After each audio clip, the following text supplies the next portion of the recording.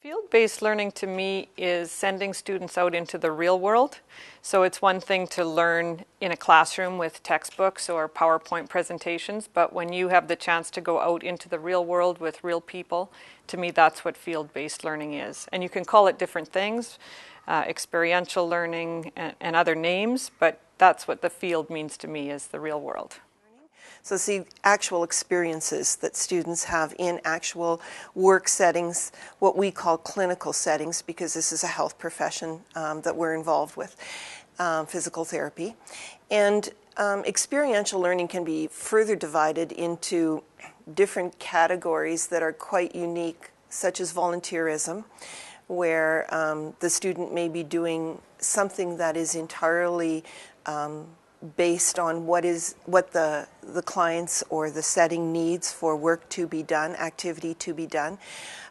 Community service learning is sort of the next category, where it's a combination of the students' learning needs as prioritized along with the needs of the clinical setting. And then the third category of experiential learning is pure experiential learning, where the students' learning needs are primary and the experience is set up so that the student has the experiences day-to-day scheduled that they need to develop their skills. We use it integrated with what we call the academic theory component of our program, so that the students have more traditional theory-based kinds of coursework, which are lectures, labs, tutorials, seminars, problem-based learning with other professionals, other students in other professions. And then interspersed with that, the students will be assigned to a clinical setting. We use diverse clinical settings that are indicative of the way we practice in physical therapy, so that students experience a nice cross-section of experiential learning or fieldwork learning. And we try as much as possible to plan or set the expectations for the learning in any one setting to maximize the application of theory that may have occurred, the learning of theory that may have occurred just before the experiential learning.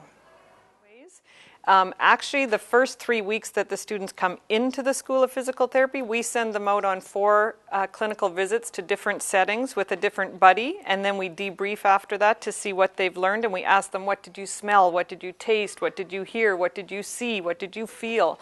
And it's very, very powerful learning, so we call that Clinical Practice 1. And then throughout the 2 years of the program, students go out in 4-week, 5-week, and 6-week full-time clinical practice internships to work with patients in a variety of settings. And the other way we use field-based learning is we do a unique workshop in the middle of the program where we take the students to the heart of the inner city and we talk about poverty and health. And they go walking through the neighborhoods with people who live in poverty. And that's a very powerful learning experience for the students, and they talk a lot about that experience. It makes it real. Well, the outcome from our program is a physical therapist at the entry to practice level.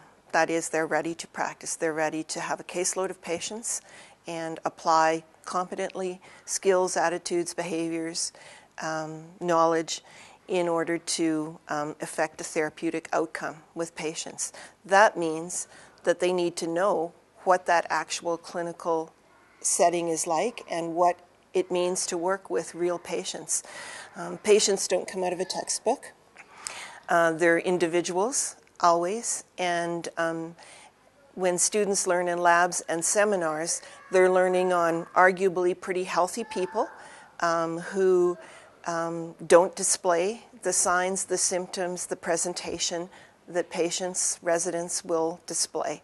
And they need to be able to see that, and they need to know how to modify their techniques based on all of those things. And that's something you can only get when you're actually in the clinical setting.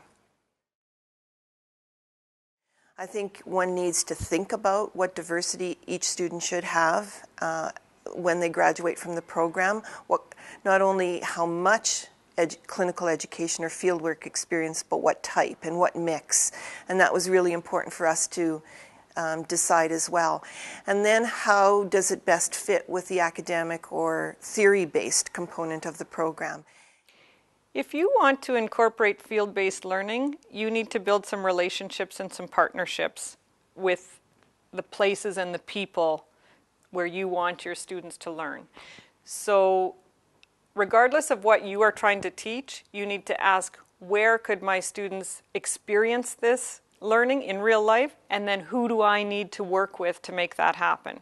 So unless you are a teacher who happens to be in the community yourself with some other part of your life and can take them there, you need to find those partnerships and those relationships and foster them and build them so that your students are welcome there, and also that your students are giving in that setting and not only taking. So we need to set these experiences up very thoughtfully so that the students are contributing and helping the field, wherever the field is, and then the learning that comes is the give and the take that we can share. And hopefully it's win-win for the field and for our students who get to learn in the real world.